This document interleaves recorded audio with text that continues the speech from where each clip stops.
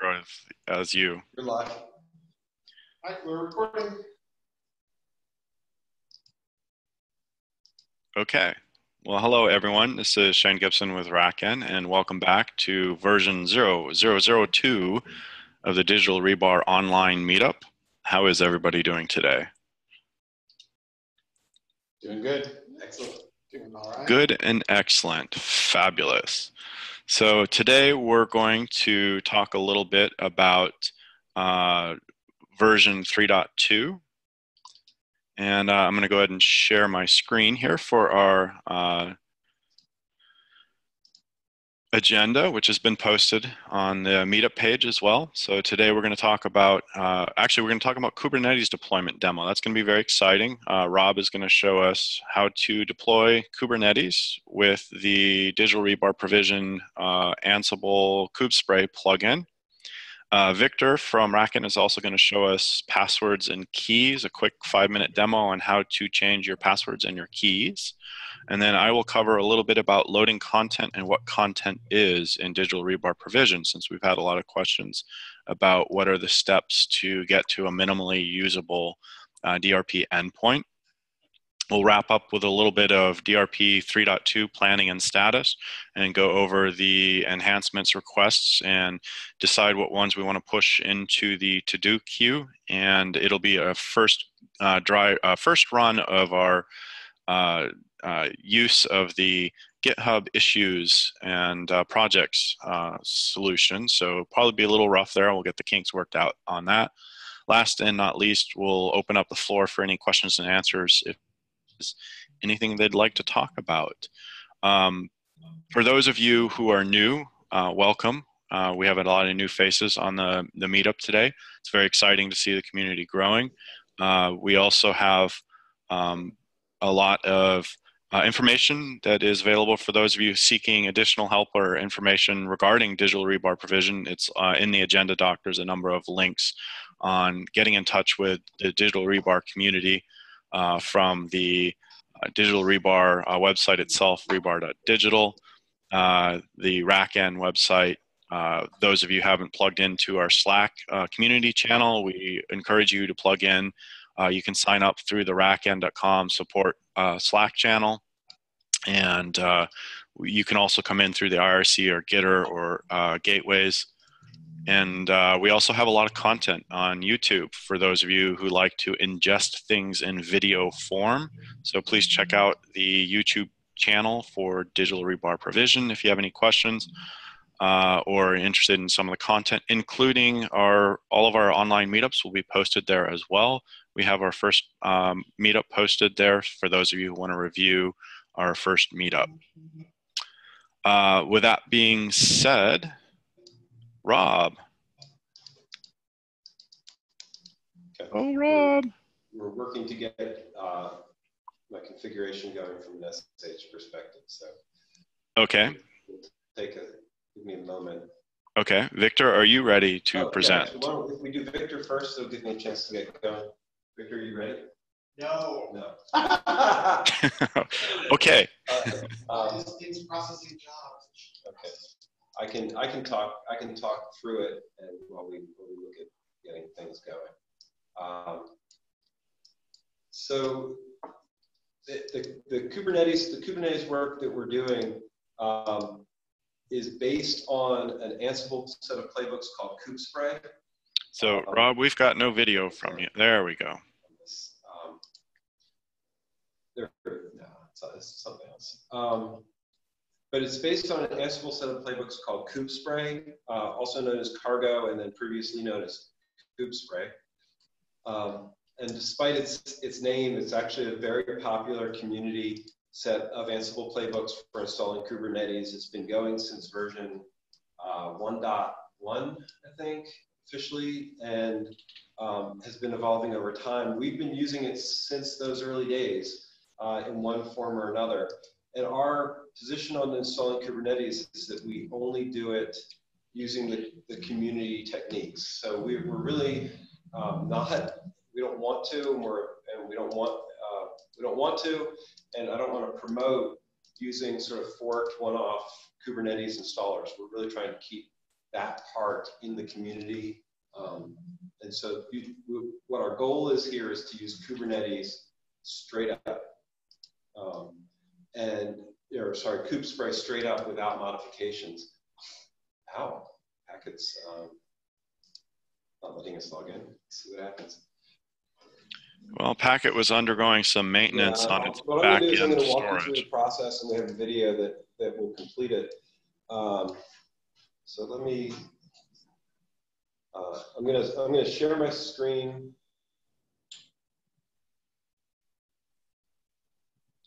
Let's see. I think, do I have to get permissions to share? No, I don't. Okay.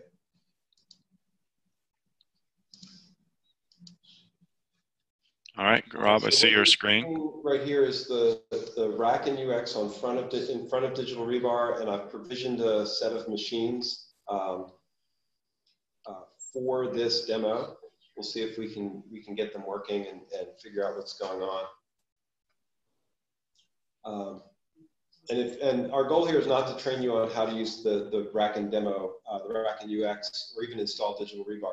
We're assuming you've already gotten to that point. You know how to get machines provisioned. You know how to get your SSH keys on them. And I know Victor is going to show some of how that would work. What we're doing specifically here is we're using the baked-in Ansible playbook functionality. And we use kube spray as an example of that. So if you have Digital Rebar already installed, what you want to make sure you've added is the kube spray content, and we'll talk about what content is also. But this is going to bring in some seed configuration information, some profiles that you can use to replicate this environment for Kubernetes with kube spray or any Ansible playbooks. And the way that works is that it builds a series of profiles that are used for this by the Ansible integration with Digital Rebar. And so from that, we have this one profile. Profile's sort of a variable holder, parameter holder. And you'll notice in this case deploy profile, we have definitions of which Ansible groups we're going to use. This maps directly. Let me bring up kube spray. So Kubernetes incubator kube spray. I've checked this out. I'll jump over to command line in a minute. I'm just using this Kubernetes playbook. I cloned it on my local system, and it has a cluster file. And I'm literally just going to use the exact definition from here. What I'm showing is documented in the Digital Rebar provision GitHub, documentation, integrations, Ansible. So I'm just following the instructions right here, right? Same thing, these are the groups that I'm about to show you in the UX. So this tells me what groups I'm creating for Ansible. This is what kube spray expects. This maps different group variables from Ansible into Digital Rebar. So to keep things consistent, we didn't just call the profile etcd, we called it etcd kube etcd so that things don't overlap. Everything else was pretty straightforward. We added some host variables, which tells Ansible additional information that you need to run machines, in this case, the Ansible user's root. And then we also have a way to deal with parent group concepts, which is not, Digital Rebar has no concept of nested profiles. So this allows us to pass that information into Ansible. If you're used to looking at an Ansible inventory file, basically this is the key information you need plus the hosts to generate it. If you're used to Digital Rebar, you'll notice this is read-only and I can't modify this.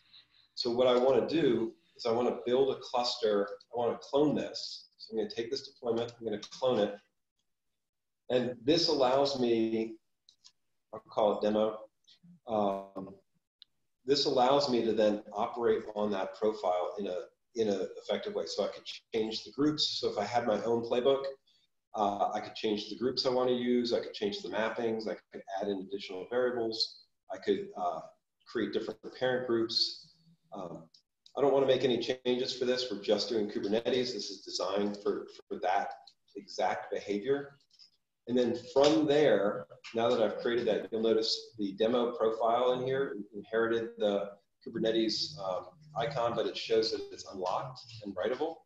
If I go into the Ansible button in the profiles view, I can now select that profile. You can see I've already done one called full system. I can come into the demo profile, and now it's taking those groups, the mapping ones with Digital Rebar and the machines that I have, and then it's going to generate, I can pick and choose how I want the system configured. So if I want Kube1 to be etcd and my master, which I need for this, and then I wanted, say, 2 and 3 to be my worker nodes, I've made those selections, and I'll show you how this is going to turn out. If I wanted to look and see the system I was using for testing, then in this system, I made different choices. Normally, this would be bad, right? I'd be using the machine, so I'm like, wow, you know what? This isn't a good idea. Let's no longer put 1, 2, and 3 into this system. So now I've got one profile that has 4 and 5. I've got a different profile that has 1, 2, and 3. So this is all I need to do for Digital Rebar. That's now set up. I'm going to switch over to command line because that's where we want to show the next stage of thing. People with me so far? Shane, thumbs up? Thumbs up. Okay. So now what I'm going to do is I'm going to stop sharing my desktop. I'm going to switch to sharing command line. Everything else we're doing is command line because now we're talking about Ansible. And this is where I've checked out the Kubernetes kubespray deployment. The other thing I've done is I have copied over the inventory file. So in Digital Rebar, in the open source pieces, there is a Python inventory file that is used to generate Ansible dynamic inventory files. And what I can do with that is, if I just try and run it, it's gonna point to my local system by default. So before I start anything else, I need to know where I'm going to be sending the system. So I'm picking up on a different screen. I'm going to pick up the endpoint IP address. So I need to set the endpoint that I'm going to be using. Whoops, and I have to type in the right. So this is my endpoint IP address. And then I also need to come in and I need to tell it which profile I want to use. So I'm going to tell it I want to use the demo profile. And so once I've set the profile, I can also set my credentials. I'm just using default for this. Then I can actually go and run this inventory file. I'm going to pretty it up by using JQ. But that Python file generates what Ansible expects to have in the correct format for an inventory file. It's actually optimized a little bit more because Ansible, in building a cluster, will actually call this file repeatedly on a per host basis, and so that's also baked in as part of the inventory optimizations. And what you'll see is that it actually tells us this is our kube master with this hosts. We could set variables in the profiles and they get passed in. This is my children that it expects to see. The meta field contains all of the host vars for each host, and we include some extra information so that you can go resolve bugs or things like that. So you can look at Rebar's UUID, packets UUID. And so basically what's going to happen is the user and the host is enough for us to resolve the system. So this is our full inventory. And then we know which hosts are etcd, which hosts are kube. If I wanted to, I could also do it like this. I could say rs profile equals full system. And that would inject the profile information for full system, which you'll notice is giving me 4 and 5 as my nodes. And then, so at this point, we're done from a Digital Rebar perspective. It has done, we're generating an inventory. We've used Digital Rebar to do the SSH keys. So all those pieces and parts are there. What I can do is if I go, I'm going on a different screen, I'm going back to that document.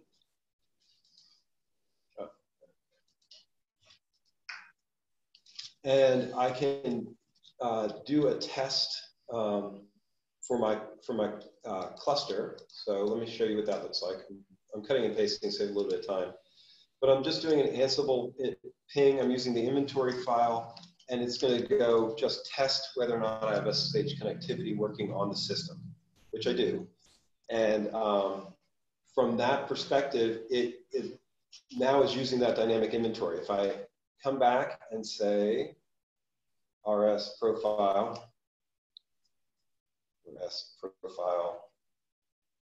I can type,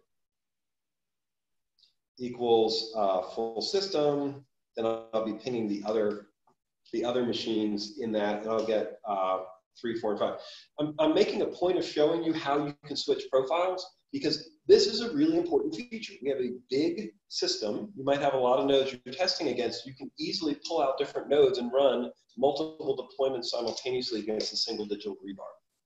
If you saw a previous Ansible demo we didn't have that feature. We added that in the last couple of weeks and actually really enhanced our whole Ansible integration. So this is pretty cool, but what I really want to be able to do is I want to install Kubernetes. That was what was built. And so for that, you will see that the amount of additional work I have to do is pretty small at this point because we're just using kubespray. So for that, I want to run the Ansible playbook. I want to specify my inventory file, and I want to tell it to build the cluster. And so now it's going to go pull that inventory file and then start executing Ansible. And that's it. We're going to pop out at the end of the meeting. It takes a while to get this fully done, so you can check in with me at the end of the meeting, Shane. For it, it's just going to install node 1. Completely generic Kubernetes cluster. If I want to customize it, it's not a digital rebar thing, it's a kubespray thing. You can inject and override variables, so it would be possible to change the version or actually any setting you want. You can just set parameters in the profiles for digital rebar, and they'll pass into the inventory file. But at this point, we're expecting you to know how to use Ansible. For this process, and modifying it 6 ways to Sunday are things that you can do pretty easily after this explanation. And of course, we're online and we're happy to help out. All right. Awesome. Sorry, it took a little bit more time than I think we were expecting, but no, we slated 15 minutes for you, so we're good. Excellent. Victor.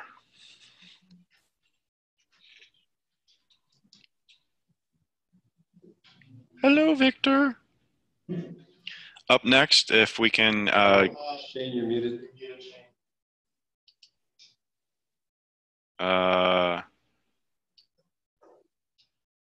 Can you hear me now? I'm still not hearing you. Oh, Eric said yes. I can hear you. It's just you, Rob. Maybe it's us. What about you, Will? Can you hear me? Yeah, Cat can hear you. All right. It's just you, Rob. You just didn't want to hear me.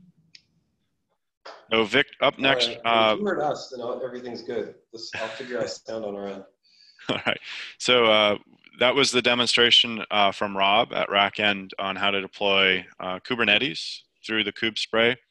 And next up, we're going to have Victor give us a very short, brief demo on how to do inject passwords and SSH keys into content. So a lot of the questions we've often gotten on community Slack channel is, how do I make a tweak so I can, gain access to the stuff I'm deploying? Sort of important.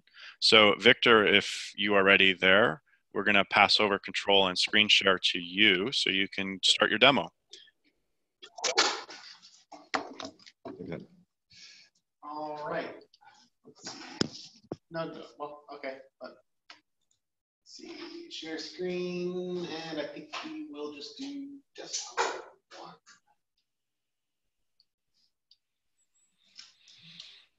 All right. So hopefully y'all can see my screen now. Yep. Awesome.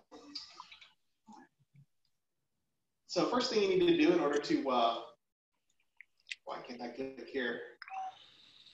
Probably because of the It's that stupid little bar that it's drawing at right above my taskbar in Chrome. Okay, so first thing we need to do in order to be able to share the screen, or not to share the screen, but in order to be able to set the SSH keys and the default password is we need to edit the global profile. And I've already done this so you can see what it looks like, but I'll jump back into the editing screen. We have a parameter called access keys, and that contains a map of who the key is for and what the key is. And this is my SSH public key here. And then in order to set the root password for an installed system, we have to add another parameter called provisioner default password hash. And that winds up being a string that we generate with the command mk password. So Victor, these are all parameters you've added to the global profile, correct? Yes, because I'm lazy. Okay. So how would you suggest you do it if you weren't lazy? I create another profile and add it to that, and then add that profile to a machine. And, excellent. Okay. Thank you. But since I don't actually have any machines right now, I figured I'd go through and show the just the full cycle with the global profile. So now that I have my profile updated, or I have my profile with my the default password that I want in hash form, and with my SSH keys, I will go ahead and spin up a few machines.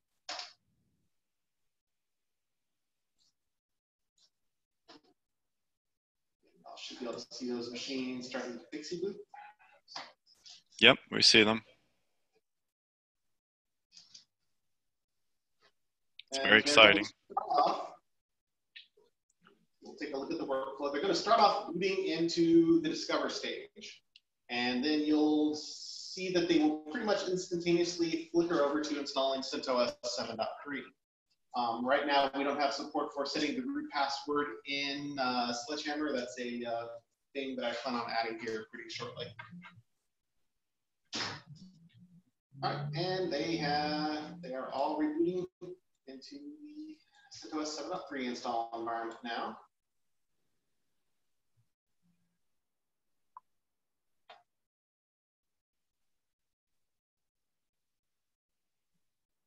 You can see that for all three machines, they are currently in the CentOS 7.3 install stage and in the CentOS 7.3 install environment.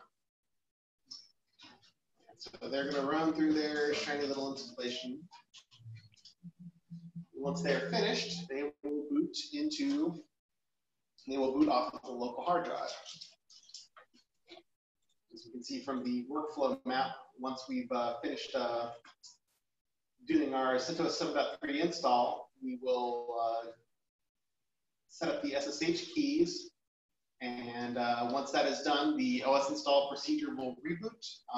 You might notice that this SSH access stage is going to happen while we are still in the CentOS 7.3 boot environment.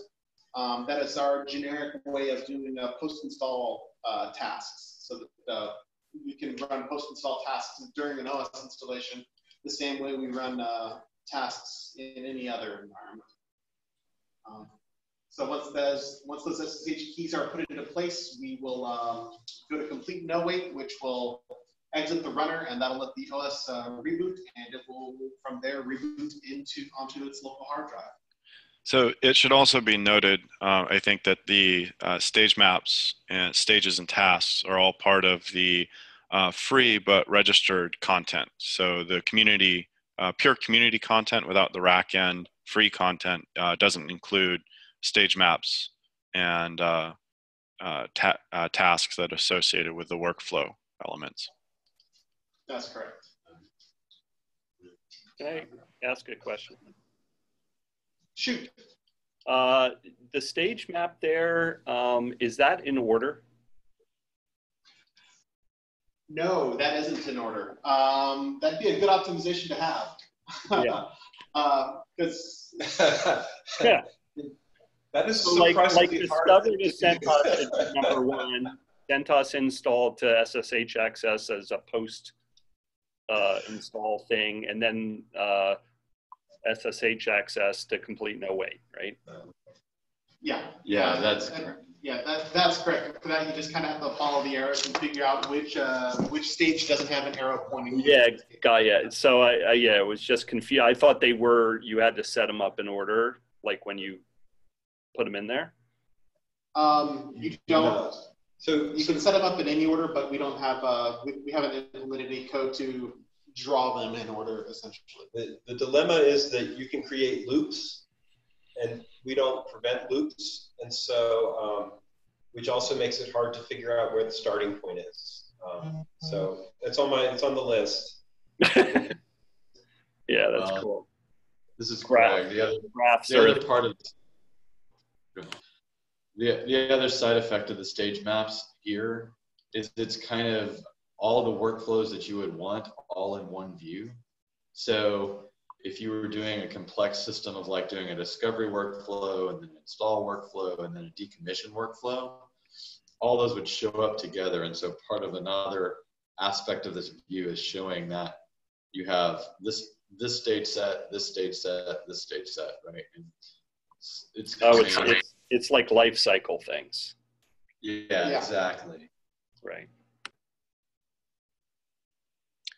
Good question. Good catch, Will. Appreciate it. And we do have that on the roadmap to get the UI sorted out and some of the stage map cycle stuff fixed. And in fact, I don't think we have that on our enhancement lists for 3.2. We'll have to see about adding that and see where it falls in the cards. So. Yeah. And UX features are independent of the digital rebar release roadmap. So things show up as fast as we can get them in, and they're tested. And then usually, I've actually noticed that. Yeah. All right, and so we finished our boot, and so now let's go ahead and log in with our shiny, awesome password, which is coincidentally the same as the old password. Were you too lazy to generate another hash, Victor? No, I generated another hash. I just wanted a hash that I could remember the password to, so I didn't look foolish at all of a demo. All right. Okay, so there's logging in, and what IP is this thing? You can just cat the authorized keys file should be sufficient to show it's injected there.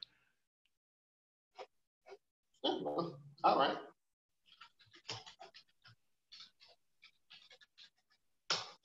There's my SSH key. And it even hopefully notes that it is generated content and do not edit. So. Awesome. Thank you very much, Victor. Much appreciated. And I'm sure several of our community members will enjoy reviewing those tips and being able to generate content a little bit more, or configuration elements a little bit more easily. Any questions about all of that from the community? Yeah, so I had a question that I posed to Greg the other day. And so profiles used to be, in my mind, just bags of parameters. And like I was mapping two separate profiles to a single host. One does certain things and one does other things. And it seems now that profiles are things you use in stage maps. Like what type of thing you want to do to this server. Is that fair?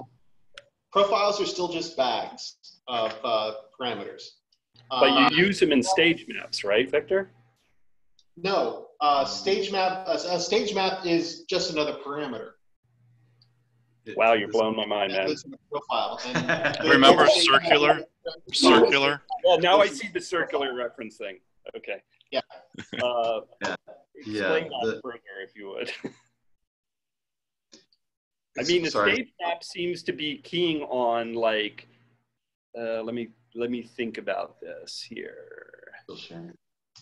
Yeah, I'm still sharing. I haven't. Like, where SSH access is a profile, right? No. It is. So the stage map is a definition of stages and the stages that you want to go through. Yeah. And if you can see my screen, I'm showing this is the SSH access stage. Okay, and, got you. Pretty much all it's responsible for doing is running the SSH access task and then changing to whatever the next stage is going to be. So it's like do this and hand off to this, right?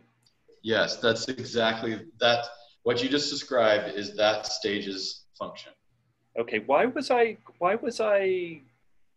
was doing the thing with Packet, and it seemed like you started with a profile. You mapped Huh. the Packet Yeah. profile to, that kicked off. So that made me think, oh, profiles are now like a class of, like you put machines, you map profiles to machines, and that kind of like kicks off like how the stages happen. Well, So I got so that the Packet, point. well, you don't have it completely wrong in the sense that profiles do kind of represent classes of machines at times. In the case of our Packet content, what that's doing is it's using a stage called Packet Discover to figure out if the node is, or the machine is in Packet. And if it is, the task that's run inside of the Packet Discover stage adds the Packet, I think it's Packet profile to the node, which then has the consequence of making a kernel console parameter available, setting a packet UID onto the node, which then allows the rest of the system to do things like make sure that the console is available. Like the SOS thing, right? Yeah. Right. So that way the TTY1 will be used as the console instead of TTY0, and it also will enable the packet IPMI content to drive it that way. So the point is, the packet one is kind of interesting because, and maybe we should talk about that in a future thing, because it kind of uses all the components of the system to drive a very specific set of behaviors, right? Okay, so, but it's not, it can be used as a class of machine, but not necessarily so. It's really just a bag of parameters. Yes, exactly. A profile is just that. Okay, cool. Okay, so good question, Will, and Greg and Victor, thank you for the follow-up. That's important because there are key elements to driving digital rebar provision. With that said, we are at 11:38 right now. We've got 22 minutes left. I have a 15-minute content demo, but we can push that off to next week if we want to go to a little bit of planning, or do we want to go ahead and see that content demo now? I can record that content demo and post it to the Meetup list as a separate element if we want to move forward with 3.2 planning, and also talk a little bit about whether we want to add in a additional weekly 30-minute demos Meetup online and move from 2 weeks to weekly. Any thoughts on that? I think if content's like literally a show and tell and not interactive, it could be videoed, right? It's designed to be videoed, absolutely, and it's a show and tell of how the community content is used. How do you completely plumb DRP endpoint from install to ready to deploy nodes and machines, rather. So.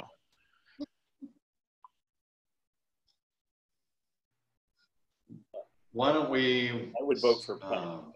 That's just my opinion. Say that again, Will. I would vote for planning. Planning, all right, sounds good. Community has spoken. So I am not. All right, so I'll go ahead and record the content video and get that pushed out a little later this afternoon. For those that are interested in seeing it, I'll post the links both for this meetup and the demo links for the community content to the Meetup channel for those interested. In the meantime, let's move forward. Most of you know we just completed our DRP and provisioning version 3.1, which was a fairly major release from 3.0 to 3.1. A lot of really good features in it. We talked about it 2 weeks ago in the meetup. This week, we want to start talking a little bit about future planning for enhancements and new features to go into 3.2. And we voted last week to use the GitHub projects solution. So let me go ahead and I can't start screen sharing, Victor, until you release. Sorry, I just had to do a real quick micro demo while we were talking. So there we go. So I'm going to go ahead and share my screen. If I can figure out which of these bad boy, here we go. Oh, right. We're not doing a demo right now, are we, guys? Stop screen share. Let's share the correct screen.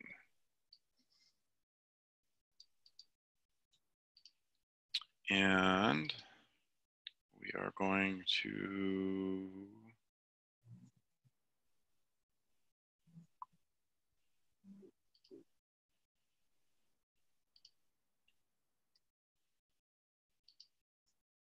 there we go. So DRP version 2. Does everybody see my screen? It went away from me. Yes. All right, excellent. So DRP version 3.2, I made a very quick pass at starting out the project Kanban-like planning for 3.2. So some of the features that we had, we pushed into the queue that we want to look at, whether we want to move them into the to-do for the 3.2 project. Those that don't go into 3.2 will probably be deferred to a follow-up release, either 3.3 or depending on how our release planning goes forward from there. But with the major features that we've had requested and look at adding are the following in the list in the request column. So embedded assets. Currently, there's an issue with the embedded assets that causes an existing. Let's see, how does this? Wow. We re-expand them every time you launch. So. Pardon? Oh yeah, we just re-expand all of our embedded assets every time you launch DR provision, so that's hard to overwrite them. Exactly. So the specific issue is, for example, when you upload a new ISO, the ISO is exploded into the TFTP boot directory structure. That script that's responsible for that, if there are any issues in it, not saying that there necessarily are, but if there were issues in it, every time you restart or hup the DR provision server, it extracts the explode iso.shell over the top of the existing one, which sort of makes it sort of immutable explosions, as I call it. That's great, except that if you have an issue and you need to change the behavior of that script, you can't do that. So we have this feature request on the list, which is a relatively small feature, I believe. Greg, correct me if I'm wrong. But I believe it's relatively small. Some of these enhancements don't have a whole lot of content in them. We haven't fleshed them out yet. So default stage transition is basically, we've noticed that the trend is for every single stage to include at the end of itself the change stage task. And there's a couple of technical issues with doing it that way, in that you can leave dangling jobs open and a few other things. And so we think the best way to fix that is to just have the stages by default check that map whenever they run out of tasks to run, and then transition as appropriate. You'll get some more control out of the stage itself. The reboot flag, for example, on the stage will become meaningful. And the map will still exist, but you won't have to worry about adding a change stage. Additionally, we'll probably create a no-op stage called none, and a few other things to make life a little easier for manipulating and living in the stage world. How's that going to interact with the dash wait stages that just want to sit there and chill and wait for additional tasks to get pushed out? Right, so we'll have to pay attention to that flag. And so the wait for task flag will cause the system to not go through that last change stage until the stage. You might want to have some sort of pseudo task that says be done. Yeah. be done or stop or whatever. So we're finalizing what that means, but that's what's coming for that one. So, Okay. In addition to changes to stage transitions, there was a request for modifying the create behavior. The current create behavior requires JSON blob to be passed in. It'd be nice if we could be able to pass in a file directly from file system, or possibly a URL reference to a file on some existing HTTP repo somewhere, or possibly even a GitHub or a Git checkout of some sort. So this is a small change to basically the create stage of command line and how content would be pushed in.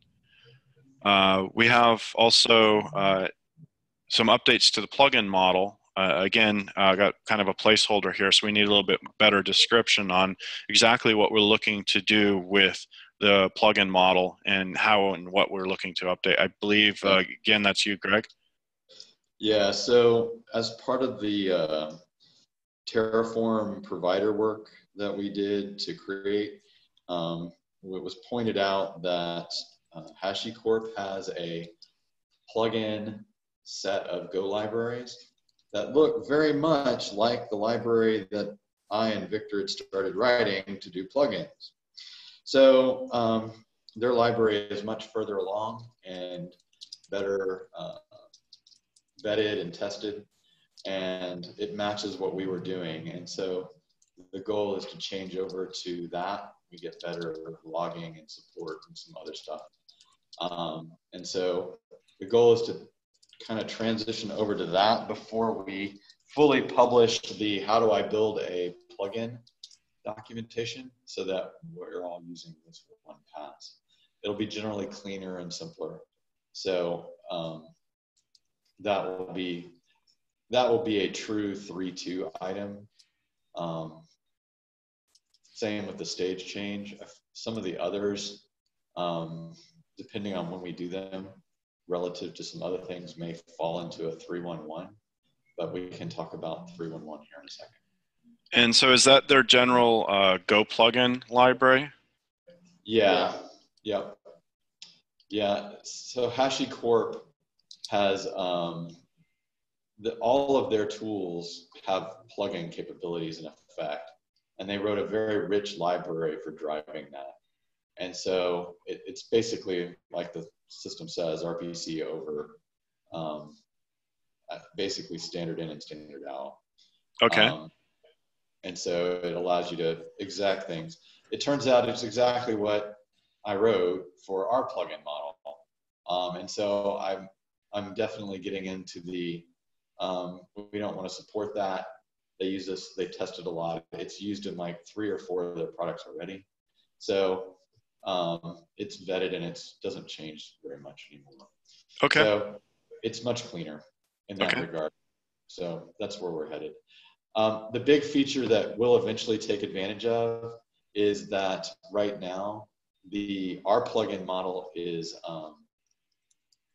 unidirectional. You kind of push into the plugin, but it's kind of hard for the plugin to push back into DRP. Their plugin model is much more bidirectional, which is useful if we ever want to do things like extending APIs or generating direct API calls and other stuff like that. Okay, excellent. Sounds good. And then following that, we had clean up exploded ISO. So currently, as content is revisioned, in this case specifically boot ems, we see that the sledgehammer boot env gets updated on occasion. And when that happens, we have old boot ends sitting around, and it's not particularly easy to remove all of them through API or CLI calls. So you have to go into file system and manually remove elements that you don't need anymore. So it'd be nice to see some enhancements around cleaning up of exploded ISOs. Obviously some sanity checks about what ISOs or boot ems are actually in use should probably be provided around that. So that's one of the features. And then I believe the last one, which is also a relatively big one and interesting one that we've seen a lot of requests for, is machine inventory and classification. So the old digital rebar provision, or digital rebar version 2 rather, platform had the ability to do some classification, and there are some interesting things that can be done around classification. Do you want to talk a little bit more about that also, Greg? Well, I'll start by saying my guess is we'll probably split this into 2 features. Yeah, this is going to be a 2-feature thing. One is inventory, and then the other is classification. And we'll start with inventory first. And Victor's been working on that, so why don't I let him talk about it? Okay, so let me go ahead and just modify this enhancement request to inventory only, and we'll add a second one for classification. Yeah, that would be awesome.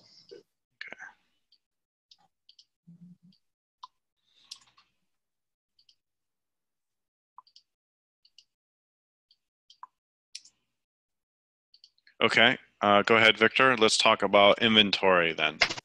Okay, so for Digital Rebar version 2, its inventory system leaned pretty heavily on OHI. OHI, if you're not familiar with it, is the inventory system that Opscode, and I refuse to call him Chef, initially wrote for Chef. It's got a nice plugin model. It's highly extensible. The downside is that it's written in Ruby, and it's hard to find prepackaged versions of it that don't also pull in all of Chef, which we really don't want to carry that stuff around in Sledgehammer any longer than we absolutely have to. Also, it includes a lot more data than we actually care about right now. So what I've been working on is kind of a work-alike that is written in Go called GoHi. And that is embedded on the latest version of Sledgehammer that we have, and it's a little 2.5 meg Go binary that knows how to read out DMI information. I've picked a useful selection of DMI information for doing basic machine classification. It knows how to inventory the network system, and it also knows how to grab basic system information. I've got a couple of other things on the list. Right now, development of that is in a closed repository on GitHub. If anyone's interested in seeing where that's going and giving me feedback as to what sort of things we should add plugins for, we can add y'all as we can add people as collaborators for it until we decide that it's time to open the repository up. But right now, it's still kind of in flux. So.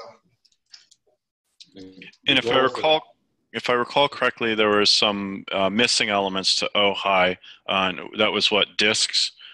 Disk partitioning information was not available in OHI, but is a feature that's also going to be added in the Go OHI. The thing about OHI is it behaves much more properly when it's run directly from Chef Client. If you run it outside of Chef Client, it screws some things up. Yeah. Okay. And you're right. So we're talking about adding things like disks are still in flight, and what that means, partitioning information, like you said. And then we know the community will ask for GPUs, which is a perfectly reasonable request. And we'll probably have some initial form. GPUs are a little tricky because they're kind of finicky, whimsical things that don't always show up correctly, but we'll figure something out. And so the point is the inventory system is gathering this, and the plan is to provide a parameter that has kind of the whole thing as a JSON blob.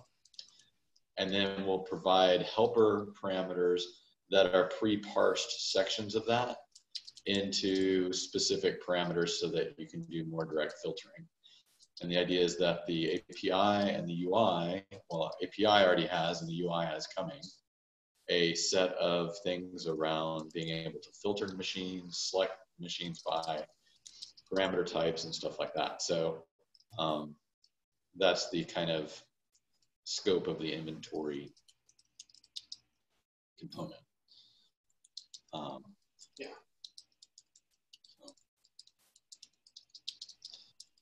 So delivery of this will be through Go High being embedded in Sledgehammer, and then not potentially, there will be a content layer that has a set of tasks and an example stage for running inventory. Okay. And I believe that wraps up. Boy,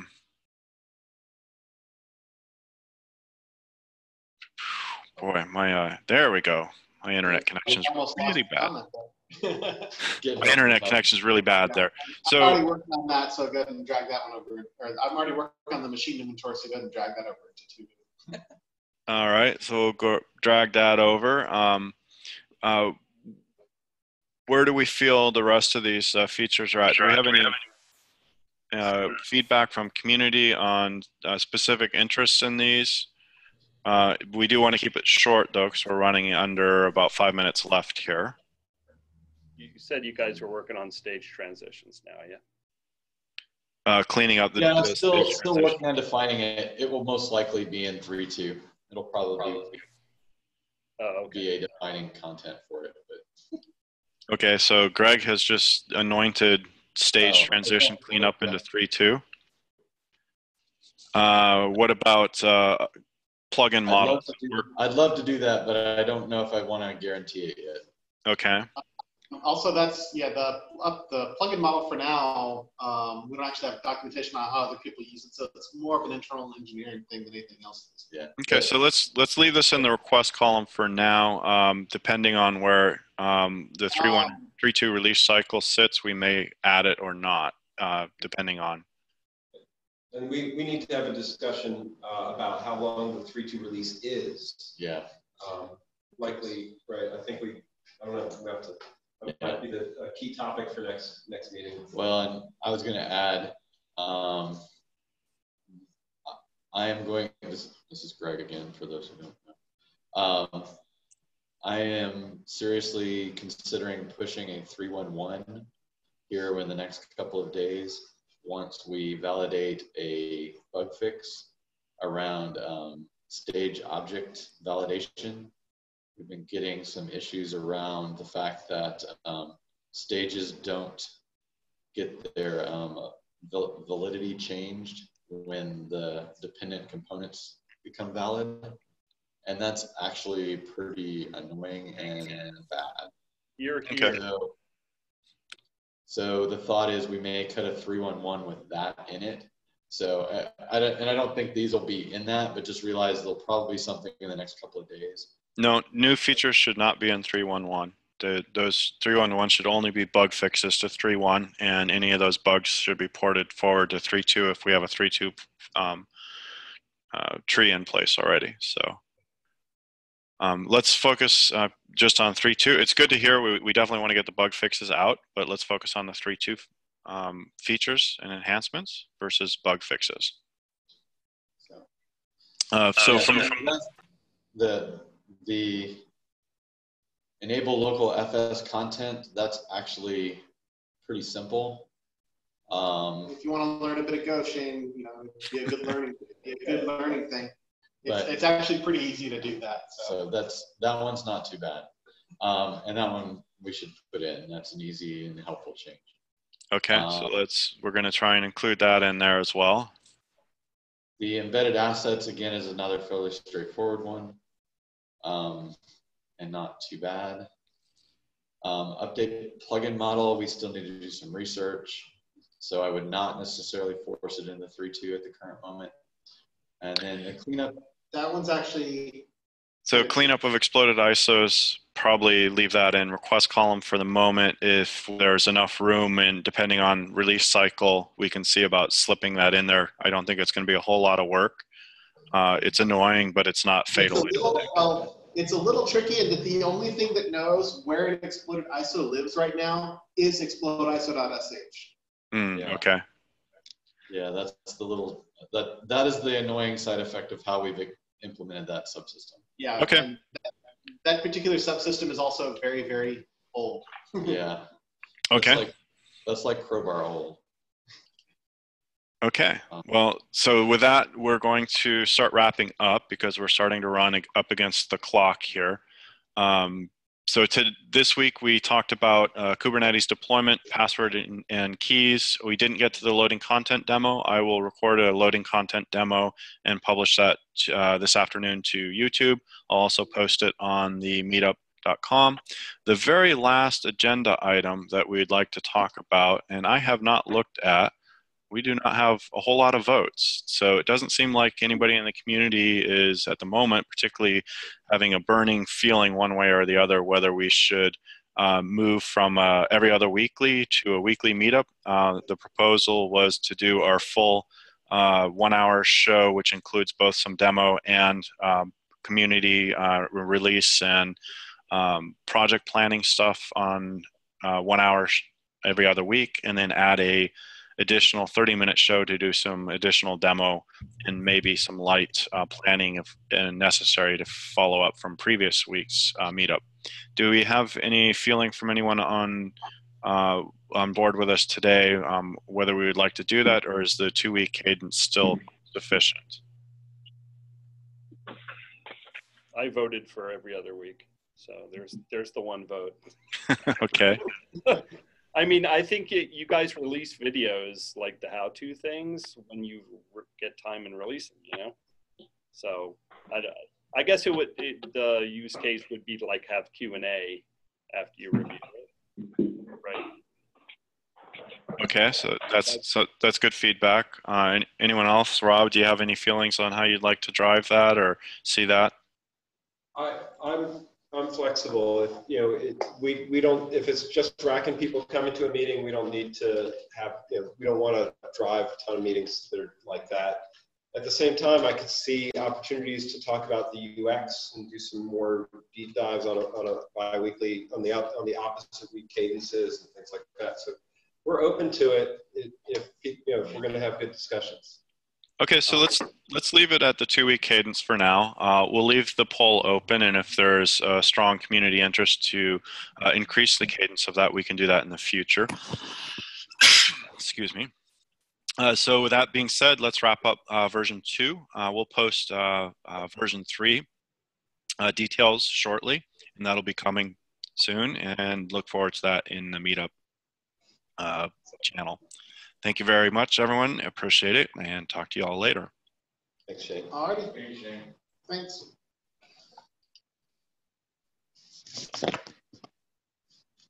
The speaker really works much better than I would have expected.